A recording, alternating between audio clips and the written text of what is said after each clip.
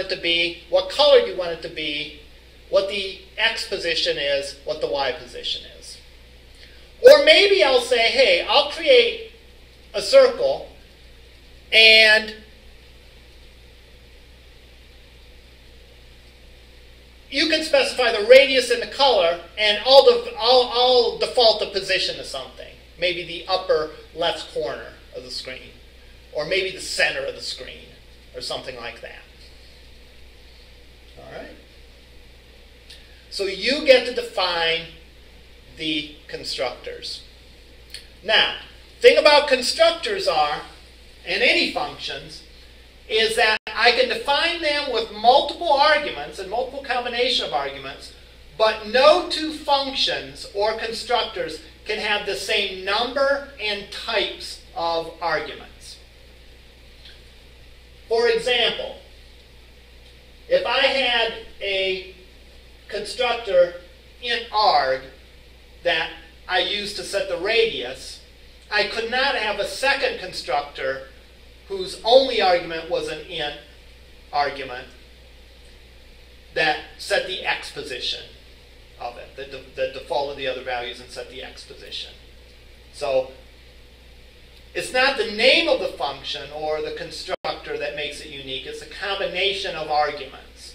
So the arguments, both in terms of the number of arguments and the types of the arguments, has to be unique. And that only makes sense, right? The compiler can figure out, if I call this function, if I call this constructor and I pass one integer, it knows which constructor I want. It wants the one that has a one integer. If I call it and give it an integer and a string, it knows what I want as well.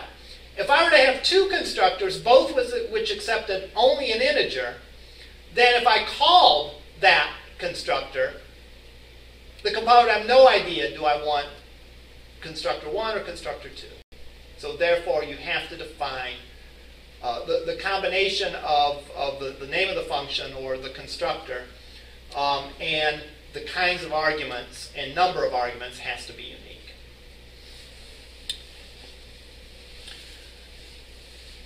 There's one more topic relating to constructors that we need to address, and we'll address that next week.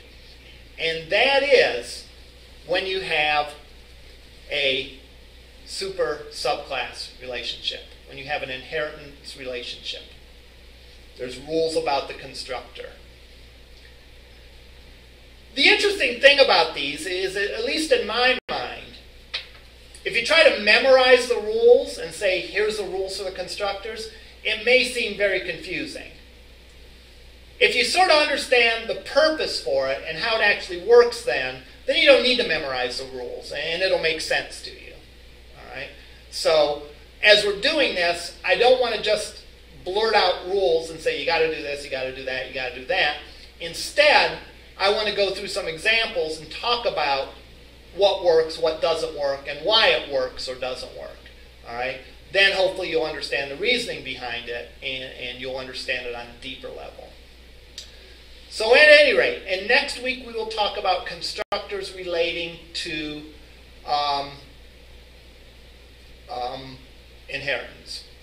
What I would like you to do between now and next class, which is next Monday, is look through in the textbook the chapters about Java that are in the appendix that are listed in the syllabus. In the syllabus, I think for week 1 and 2, or week 1, 2, and 3, I indicate that we're going to be reviewing Java.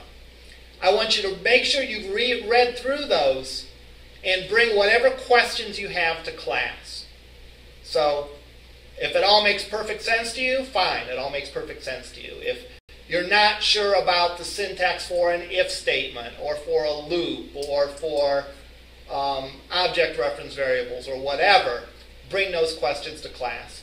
And ideally, I'd like you to email them to me before the class, but at the very least, bring the questions to class for next time of what you're fuzzy on in the Java review section of the text.